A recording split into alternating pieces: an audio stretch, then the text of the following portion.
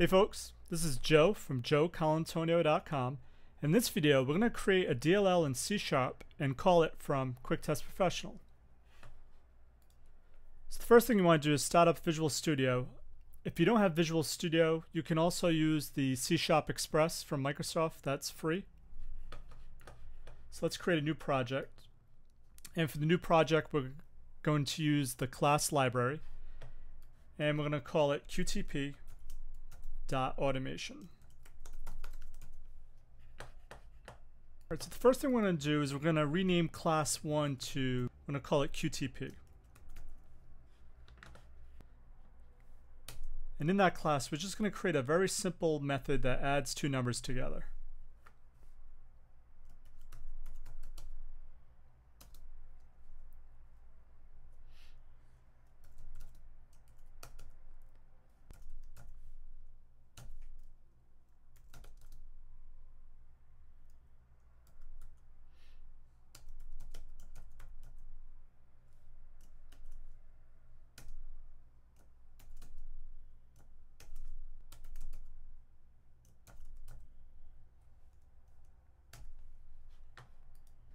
So once we have the code we want to use, we just need to make some changes to the properties.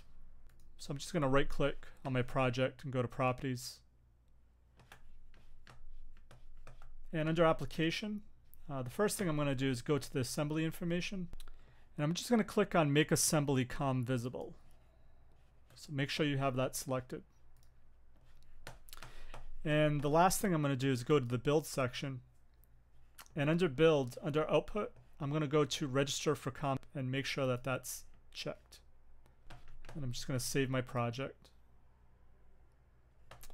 And then I'm just going to build my project. So I'm going to go Build Solution. Cool, no errors.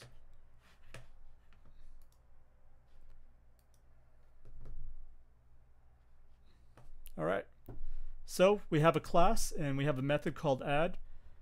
We're good to go now. All we need to do is stop QuickTest Professional and call the class that we just created. Alright, so to call the DLL, all we need to do is just use two lines of code. And we're going to use QTP's built-in create object. So it's going to be QTP automation.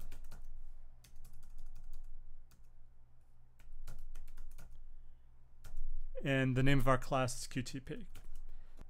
Let's just put the return value in a message box. And so the name of our method is add, so it's going to be add. And it has two parameters, so we're going to pass it 6 and 4. Let's run QTP and see what happens. Awesome. We get the correct result, which is 12. And that's it. That's how you call a C# DLL from QuickTest Professional.